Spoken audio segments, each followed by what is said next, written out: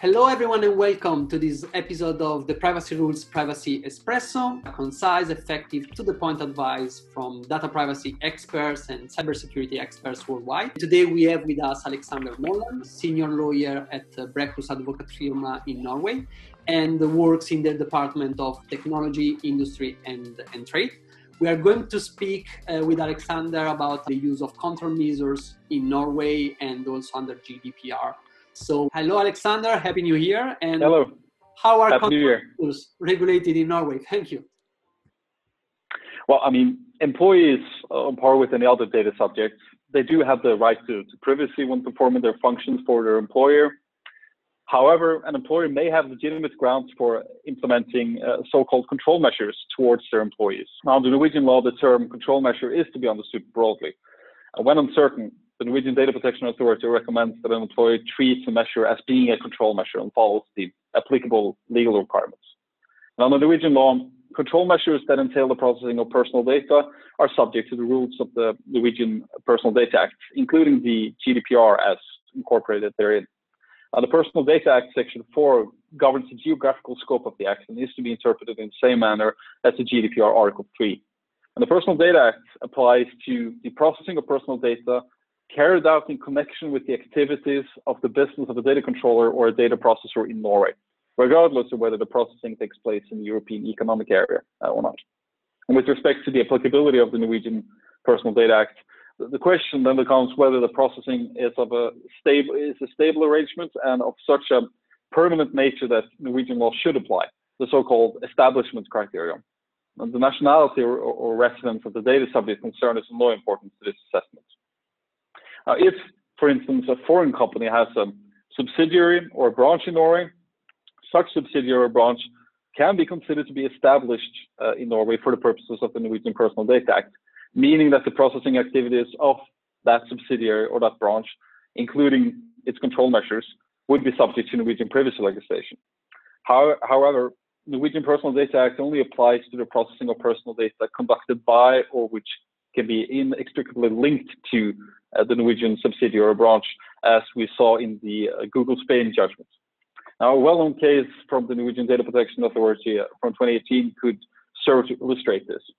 The case concerned a Swedish limited liability company acting as a data controller that had a branch in Norway, though this branch had no involvement with the processing of the personal data in question. So while there was a corporate connection to Norway, the Norwegian Data Protection Authority found that the Norwegian Personal Data Act did not apply to the branch, as it was the Swedish LLC that processed the data. Now, as such, the processing activity in question was governed by Swedish privacy law. And with respect to controllers, provided that it is the foreign-based employers which solely decides the purposes of the processing of personal data in connection with the control measure and the means for which that purpose is to be achieved, Norwegian privacy law will not apply. Now, if Norwegian privacy law applies, an employer would need to ensure compliance with the rules of the GDPR, of course, including having a lawful basis for its processing and otherwise ensuring compliance with the rest of the rules of the GDPR. But from a purely privacy-based standpoint, there are no aspects of the Norwegian Personal Data Act which differentiates from the GDPR with respect to control measures. And in addition to the Norwegian Personal Data Act, Norwegian labor law also contains procedural rules for employers wishing to implement control measures. Control measures by employers are regulated by the Norwegian Working Environment Act, but there are also two regulations which governs camera surveillance at the workplace and employers' access to the employees' email inboxes and other electronically stored material. These particular rules are applicable to local workers, not to foreign workers insofar as they can be considered posted workers in accordance with the EU Directive 96/71/EC. So for a worker to be a posted worker, it must be employed by a foreign entity that in connection with its provision of services sends those employees to a place of business, in this case in Norway, and that this place of business must be part of the same group of companies. And this arrangement must also mean that the employees will work in a country other than which the employment relationship is usually related to. And lastly, the engagement of a posted worker must be of temporary nature. And there are no restrictions under Norwegian labor law governing the use of control measures against posted workers. Okay, perfect. Thank you very much, Alexander, for this introduction. So the Norwegian labor laws on control measures could apply even if Norwegian privacy legislation does not. Am I correct?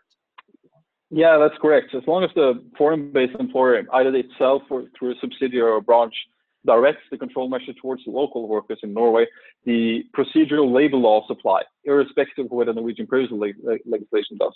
And if Norwegian labor law applies, an employer may only implement control measures in relation to employees when such measures are objectively justified by circumstances relating to the undertaking of the employer and the purposes which it tries to achieve, and only provided if the measure does not put an undue strain on the employees in question.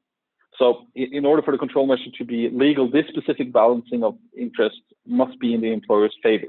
Perfect. Thank you very much, Alexander. And is this assessment similar to the balancing of interest under GDPR, Article 6?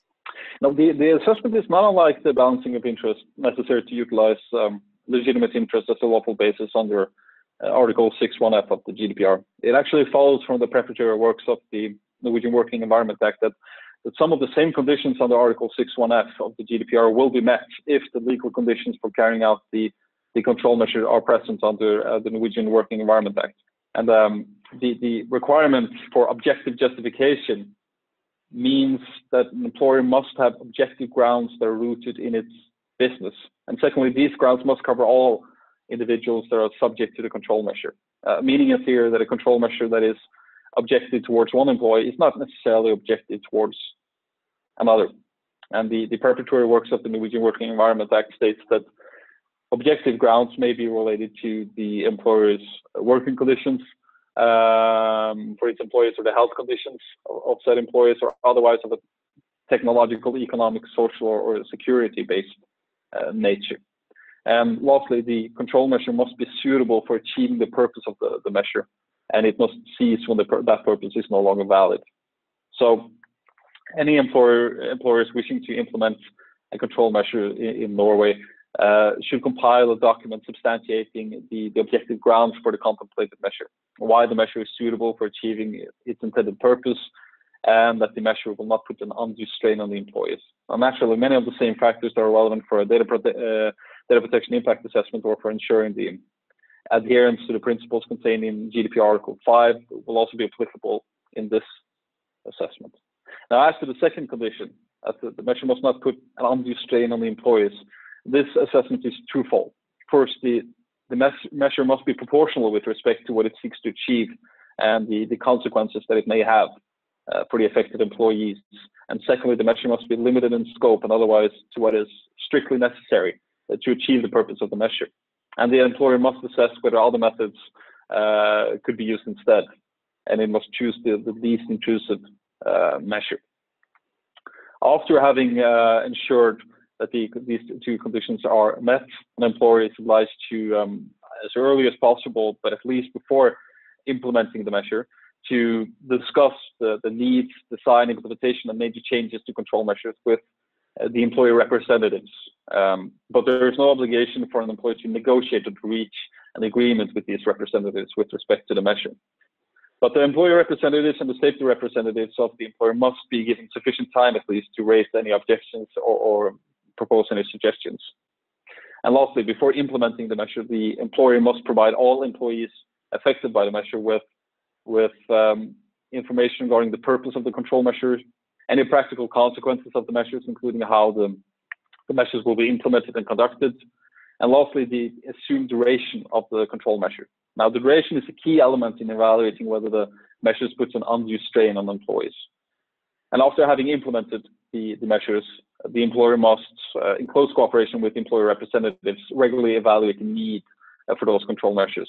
Okay, perfect. Alexander, thank you very much for this very interesting explanation on how it works in Norway. And we've seen that there are a lot of relation also with the activities in Europe and the GDPR that is applicable in your country. So thank you very much for joining us. Thank you to all our listeners for being with us today. I hope to see you all very, very soon again. Bye, everyone.